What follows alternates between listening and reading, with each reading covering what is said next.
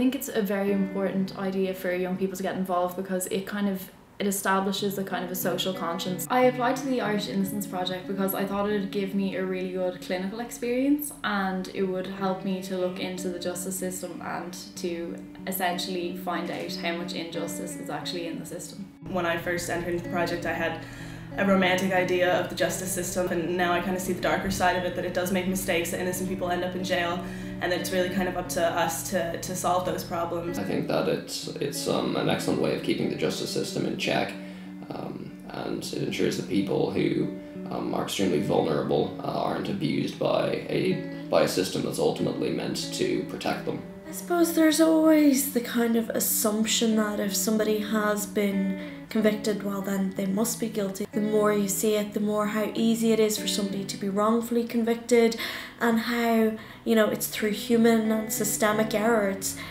not even necessarily deliberate, and that's why it's so important to have somebody who's always just willing to give a case a second look.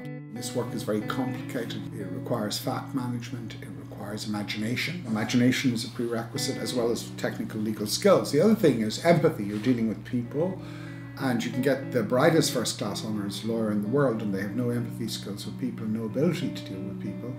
And you're often dealing with people who are deeply troubled, deeply disturbed by the processes, the unjust processes they've undergone, and need to be carefully dealt with. The thing that caught me most off guard was when I met a man from one of my cases. Otherwise, the work is very abstract, and when you actually meet the person face to face, you realise how much they're counting on you, and it just makes you a lot more motivated to help them.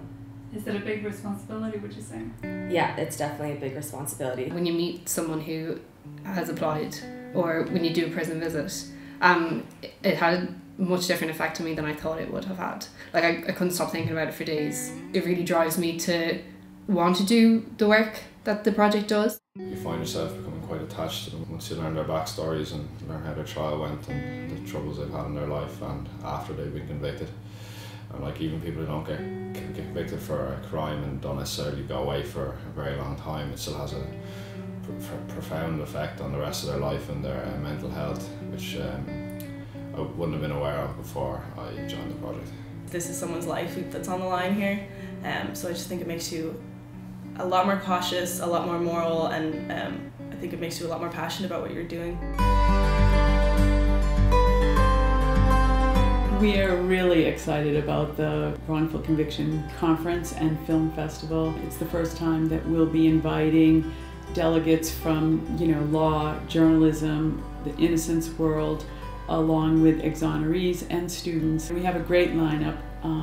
We have Gareth Pierce, who was the defense lawyer for the Guildford Four, coming to give the keynote, and Barry Scheck and Peter Neufeld, who were the co-founders of the first Innocence Project in New York in 1992. The following day is the first ever Wrongful Conviction Film Festival. It really shows in a very, very real way how important the media can be in addressing wrongful convictions, especially as a human rights issue.